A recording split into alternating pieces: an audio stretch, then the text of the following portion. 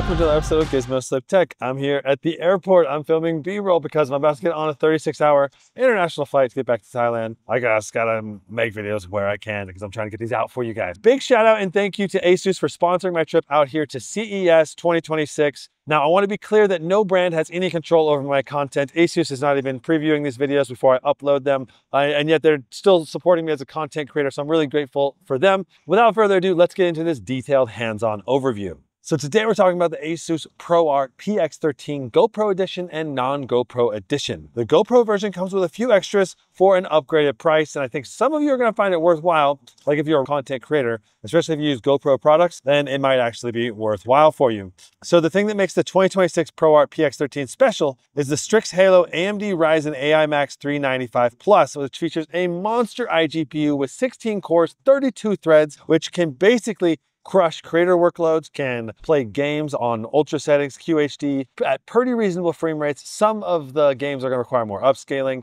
but for the most part, you're going to be able to play ultra level games very easily, and it's going to be a very good experience for you. Now, the tricky part here is that you only get a 60 hertz screen. So in terms of gaming, it's not the best in terms of refresh rate. And honestly, content creators, I feel like also prefer 120 hertz. You can move the mouse, you can control the mouse better. You can see your 120 frames per second footage at the full, without missing any of the frames. I feel like even content creators prefer 120 hertz refresh rate just for a better user experience. This thing has a 13.3-inch, 1000 nits OLED, 100% P3 color gamut, touch-enabled, stylus-enabled display. It's a thing of beauty, and it's fully reversible. So you can flip this around into tablet mode, you can put it into tent mode, you can lay it flat, and you can also just use it like a normal laptop. And it's an all-metal build. It feels extremely solid in the head, like it's a freaking tank. The really cool thing about the creator workloads and potentially local AI workloads with the Strix Halo is that the memory in this is unified. And when I tested the Flow Z13, which has the same silicone on the inside, the memory speed was the fastest memory speed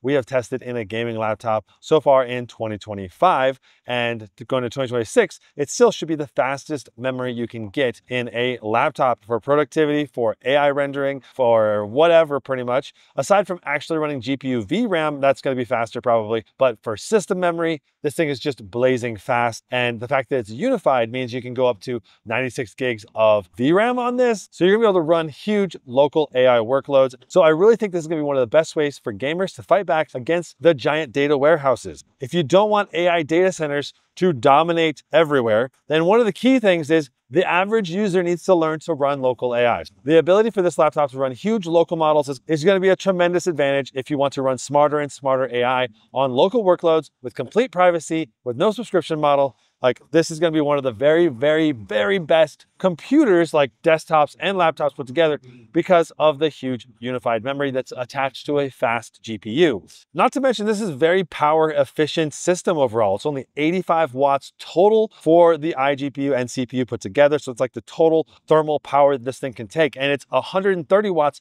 USB-C power delivery on this chassis. Now you get one USB-A 3.2, so you do not need to have a USB-C to USB-A dongle in this. You get a micro SD card slot. I really wish this was a full-size SD card slot, especially since this is a ProArt content creator focused laptop. Why is this not a full-size SD card slot? They really should have focused on that. You get an HDMI 2.1. You also get a combo headphone mic jack. You get 130 watts of USB charging with 2 USB 4 Type-C with display port out.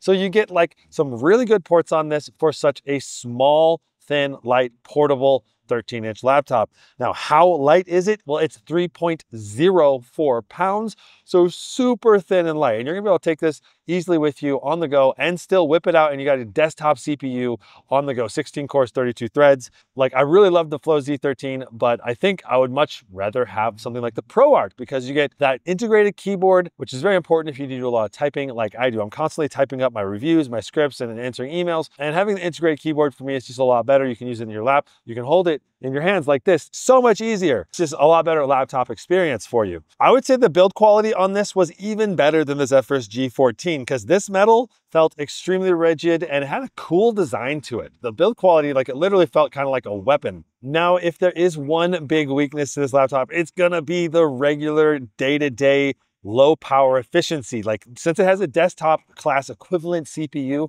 it's not going to be giving you like 10, 20 hours of battery life. You're going to be killing this battery 4 to 6 hours, probably at most, but probably more like 3 to 4 would probably be my guess. Like, it's not going to be super long battery life because of the 16 core 32 thread. Those are big P cores, like no efficiency cores, and it's hard for the CPU cores to ramp down when they're being engaged with something like a browser. So maybe you can get some decent battery life if you really make sure that CPU is not being hit very hard. But the moment that CPU gets hit a little bit, the wattage is going to ramp up fairly quickly and the battery life is going to go down very quick. But on the flip side, because it's a total of 85 watts for the full performance levels, like, you're going to get phenomenal performance on battery life. Probably some of the best performance you're going to find in a portable form factor gaming laptop. Now, let's talk about the GoPro version versus the regular version of the PX13. The GoPro version is going to come with a year's worth of subscription to GoPro's Premium Plus subscription. This is going to give you cloud upload. So if you want to upload your GoPro footage to the cloud, you can easily do that.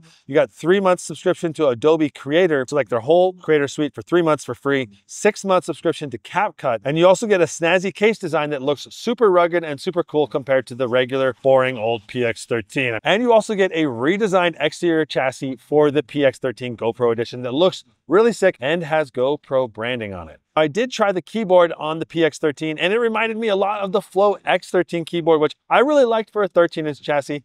Like, you get those separated out small arrow keys just like on the Zephyrus lineup. The key travel depth feels pretty good. The overall space though does feel a little bit cramped compared to something like the G14, which is a little bit bigger chassis and gives you a little more space between the keys, and the keycaps are a little larger. Overall, I like the G14 keyboard a little bit more, but for a 13-inch, I still think this is very excellent and it does outperform most 13-inch laptop keyboards on the market. 15.8 millimeters thin. It is super thin. Comes with a 73 watt-hour battery.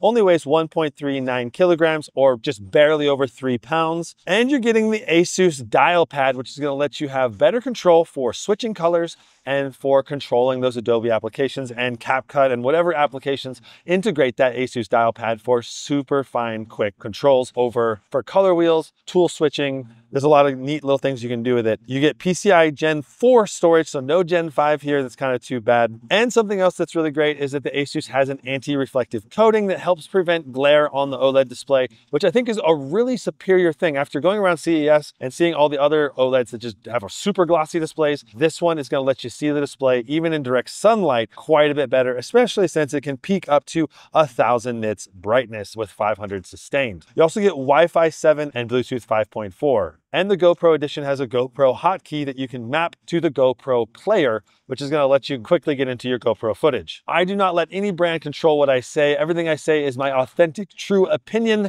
So if you value honesty and authenticity in your tech reviews, please consider subscribing for future content. That's it for this video. We'll see you in the next one. Brandon out.